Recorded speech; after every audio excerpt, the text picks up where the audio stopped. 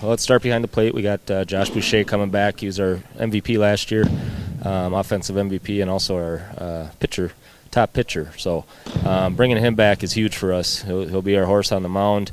He'll be a middle-of-the-order hitter. And going around the diamond here, first base, we got some competition there. We got Tanner Schmiezing, Cole Newbert, Billy Moritz, and a few other guys that can play first.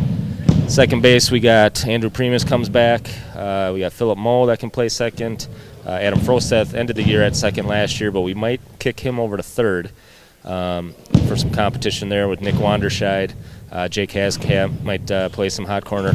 And then the outfield is pretty wide open. We got Matthew Moritz in center. He comes back.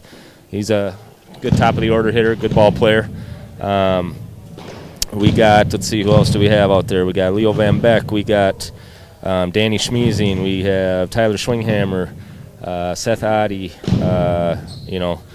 Andrew Danielson. So we got a lot of competition at spots, which is huge because, you want the kids to push each other, and that's how they get better.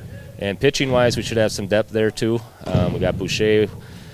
We bring back Will Funk was our number 2 until Pat Knobloch got healthy last year, and he's coming back, and he'll be our shortstop as well. So then we got some other guys who we're expecting to step up.